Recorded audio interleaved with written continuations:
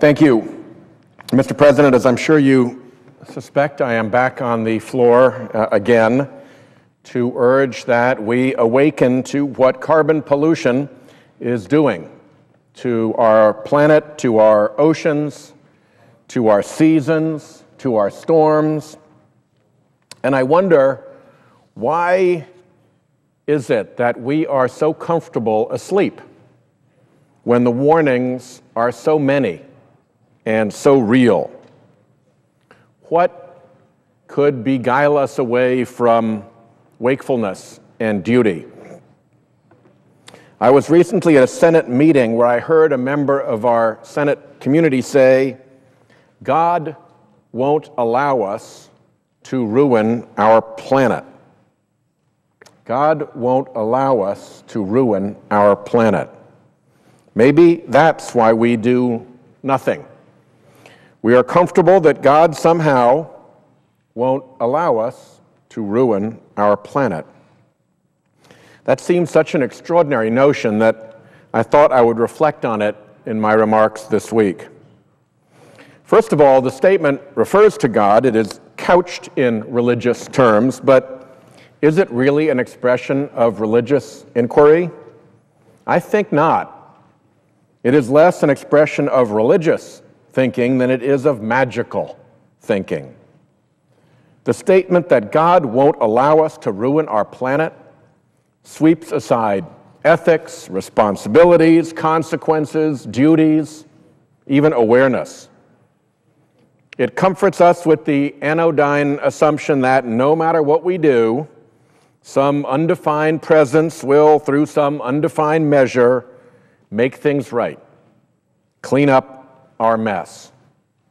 That is seeking magical deliverance from our troubles, not divine guidance through our troubles.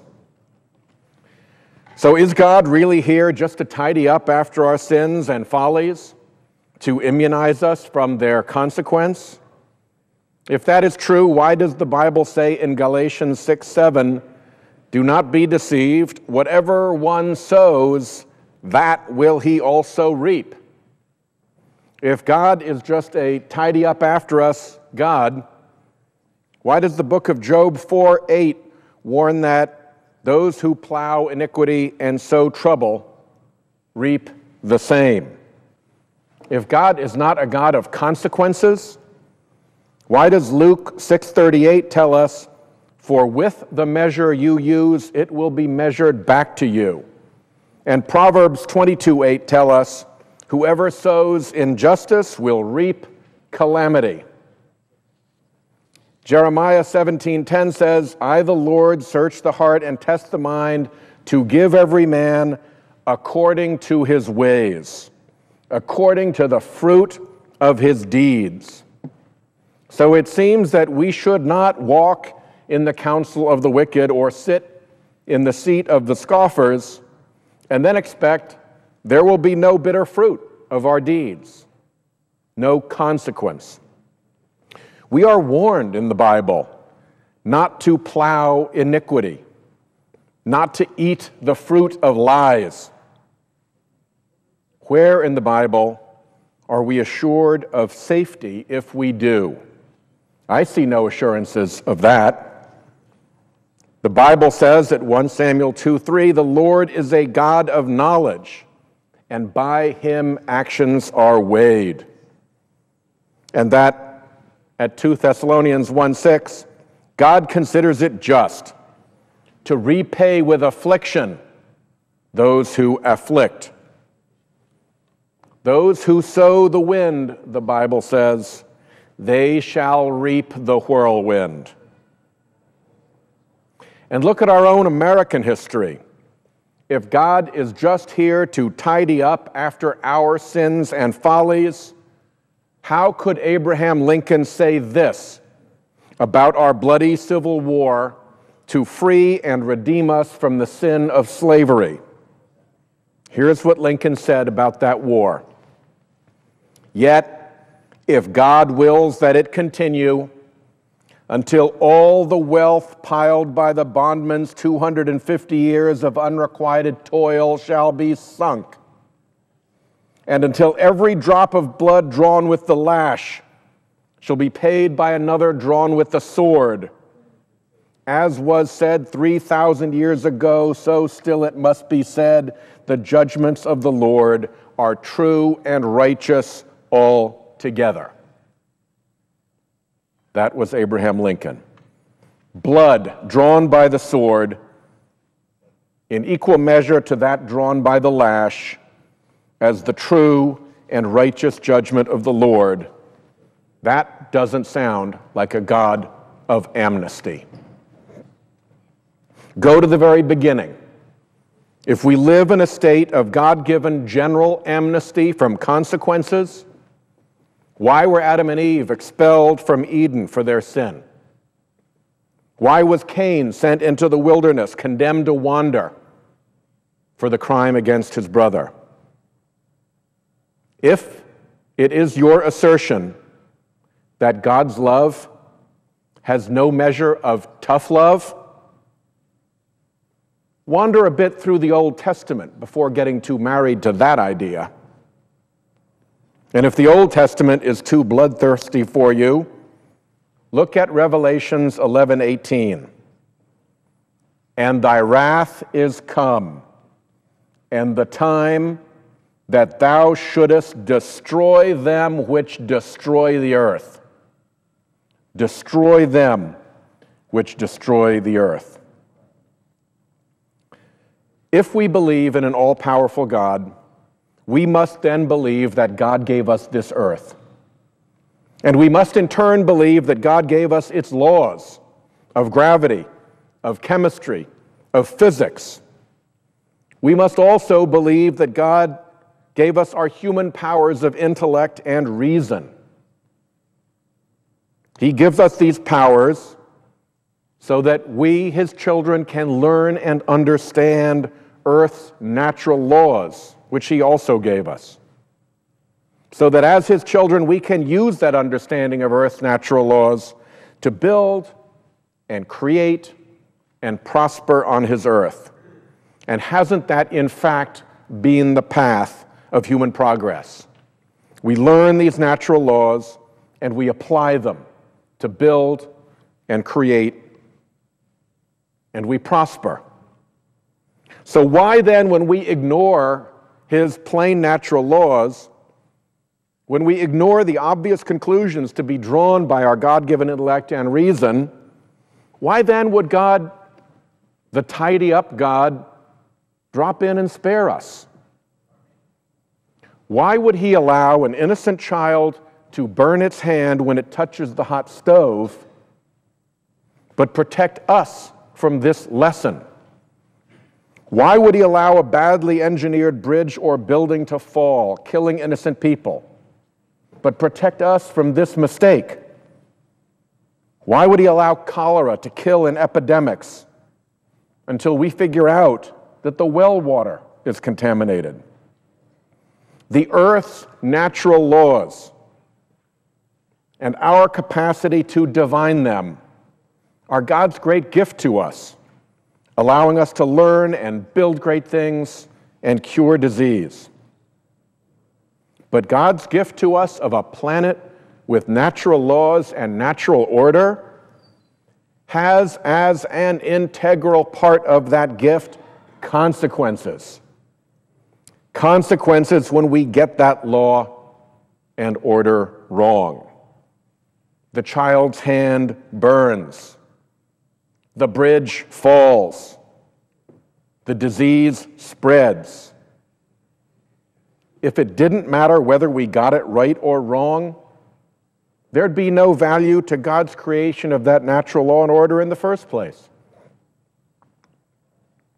So, is that then to be our answer to polluting our atmosphere with carbon by the megaton and changing our climate and changing our seas? Is it to be our answer to that, that God would not allow us to ruin our planet? We're to continue to pollute our earth with literally megatons each year of carbon, heating up our atmosphere, acidifying our seas, knowing full well by his natural laws what the consequences are. And instead of correcting our own behavior, we're going to bet on a miracle? That's the plan? Excuse me, but that's not really the American way. President Kennedy described the American way as he ended his inaugural address, connecting our work to God's.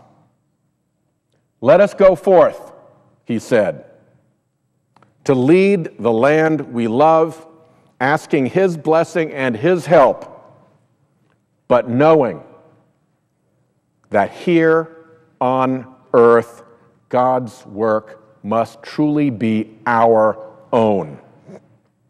That is the order of things. We are here to do God's work. He's not here to do ours. How arrogant. How very far from humility would be the self-satisfied, smug assurance that God, a tidy-up-after-us God, will come and clean up our mess. That on this earth, God's work need not be our own. Remember the story of the man trapped in his house during a huge flood. A faithful man, he trusted God to save him. As the waters began to rise in his house, his neighbor came by and offered him a ride to safety. And he said, I'm waiting for God to save me. So the neighbor got in his pickup truck and drove away. As the water rose, the man climbed to the second floor of his house, and a boat came by his window with people who were headed for safe ground. They threw a rope and they yelled at the man to climb out and come with them. He told them, no, I trust in God to save me. They shook their heads and they moved on. The floodwaters kept rising and the man clambered up onto his roof. A helicopter flew by and a voice came over the loudspeaker offering to lower a ladder to the man and let him climb up and fly to safety. The man waved the helicopter away, shouting back that he counted on God to save him. So the helicopter left. Well, eventually the floodwaters swept over the roof and the man was drowned. When the man reached heaven, he had some questions for God. God, he asked, didn't I trust in you to save me? Why did you let me drown? God answered, I sent you a pickup truck? I sent you a boat? I sent you a helicopter? You refused my help. Just as God sent the pickup truck, the boat, and the helicopter to the drowning man, he has sent us everything we need to solve this carbon pollution problem. We just refuse. We just refuse. Some of us even deny that the floodwaters are rising. Mr. President, as I've indicated in previous speeches, climate denial is bad science. Indeed, it's such bad science, it falls into the category of falsehood. Climate denial is bad economics, ignoring that in a proper marketplace, the costs of carbon pollution should be factored into the price of carbon. Climate denial is bad policy in any number of areas. Bad national security policy, bad environmental policy, bad foreign policy, bad economic policy. Though I'm a senator, not a preacher, from everything I've learned and believed, it seems to me that climate denial is also bad religion and bad morals. Hopes for a nanny God who will, with a miracle, grant us amnesty from our folly. That's not aligned with either history or text of the Bible. We need to face up to the fact that there is only one leg on which climate denial stands. money. The polluters give and spend money to create false doubt. The polluters give and spend money to buy political influence. The polluters give and spend money to keep polluting. That's it. That's it. Not truth, not science, not economics, not safety, not policy, and certainly not religion nor morality. Nothing supports climate denial, nothing except money. But in Congress, in this temple, money rules. So here I stand in one of the last places on earth that is still a haven to climate denial. In our arrogance, we here in Congress think that we can somehow ignore or trump Earth's natural laws, laws of chemistry, laws of physics, laws of science, with our own political lawmaking, with our own political influence. But we're fools to think that. The laws of chemistry and the laws of physics neither know nor care what we say or do here. So we need to wake up. We need to walk not in the counsel of the wicked, nor sit in the seat of scoffers, but with due humility awaken to our duty and get to work. Because here on earth, God's work must truly be our own. Thank you very much. I yield the floor.